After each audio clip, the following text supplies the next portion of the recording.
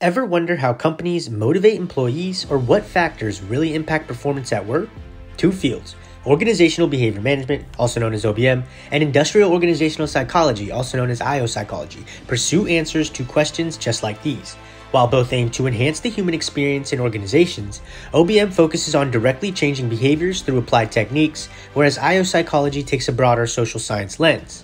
This video will explore the similarities and differences in the goals and methodologies of these closely related yet distinct fields. The purpose of this video is to compare and contrast the goals and methodological approaches of organizational behavior management and industrial organizational psychology. While these related fields have distinct aims, their goals ultimately complement one another by applying psychological theory to improve workplace behaviors through OBM interventions and testing IO theories in applied organizational contexts through behavior change strategies. By examining the key differences and relationships between OBM and IO psychology, this video aims to provide clarity on how these fields both separately and jointly contribute to enhancing human and organizational functioning in work environments.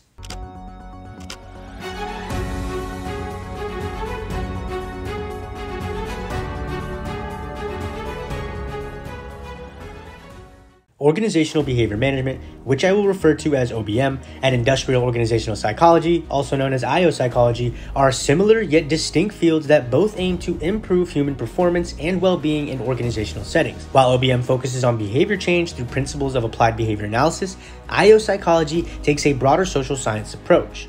The overarching goal of OBM is to apply behavior analytic principles to increase productive and decrease counterproductive behaviors at work. OBM aims to shape behaviors through antecedent manipulation and consequence-based strategies.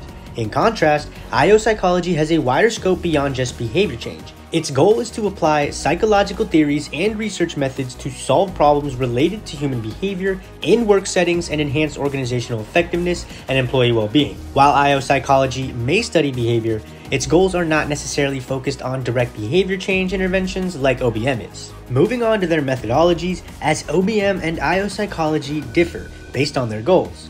OBM relies on behavior analytic techniques like functional assessments, ABC data collection, and single-subject experimental designs to test hypotheses and evaluate behavioral interventions. Its methods are rooted in operant conditioning principles and aim to precisely measure behavior change. In comparison, IO psychology utilizes a variety of quantitative and qualitative research methods commonly found in the social sciences like surveys, interviews, field studies, and quasi-experimental designs. Its methodology allows for examination of many psychological, social, and organizational factors impacting employees and work beyond just behaviors. While OBM and IO psychology have distinct goals and approaches, their aims are ultimately related and complementary, meaning there is a relation between goals. IO psychology provides the theoretical foundations and empirical insights into human behavior and organizational functioning that inform OBM interventions.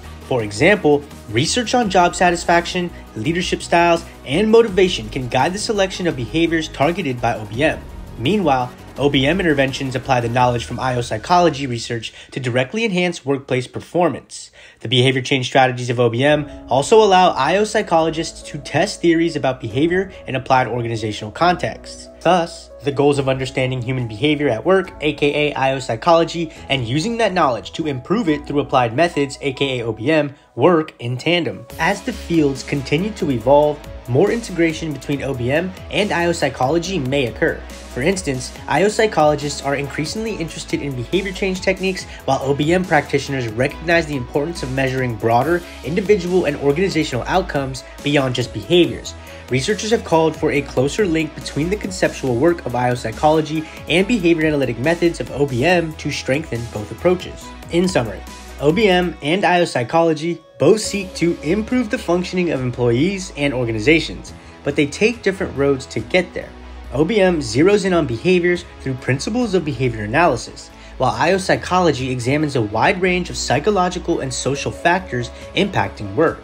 Their goals interconnect, with IO psychology informing the theoretical understanding of work behaviors and OBM applying that knowledge through targeted interventions. As these fields continue advancing in tandem, their integration will likely bring about more powerful insights for optimizing human performance and well-being in organizational settings. Employees and employers alike stand to benefit from the combined efforts of these fields dedicated to improving the human experience at work. My name is Troy, everyone. If you liked today's video, please smash that like button, subscribe to help the channel, and turn on notifications by hitting the bell so you never miss a video.